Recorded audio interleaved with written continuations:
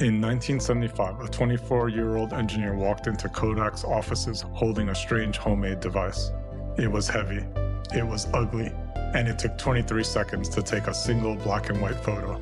But this little box was about to change the world because it was the first digital camera ever made, and Kodak buried it. His name was Steve Sasson, an engineer fresh out of school assigned to explore this new thing called a charge-coupled device, or CCD. Sasson wondered, what if we use this to capture light digitally? No film, no chemicals, just data. Kodak told him, sure, try it, just don't expect much.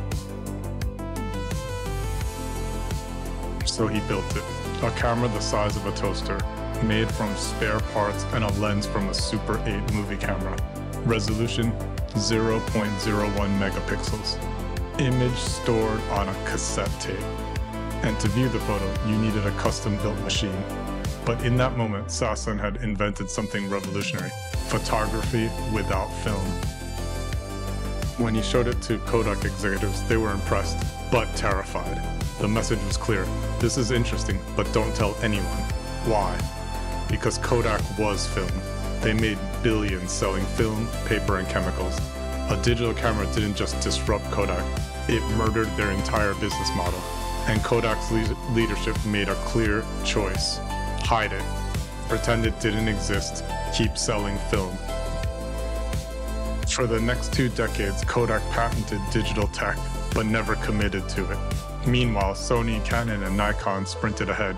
Digital cameras exploded in the 90s and early 2000s.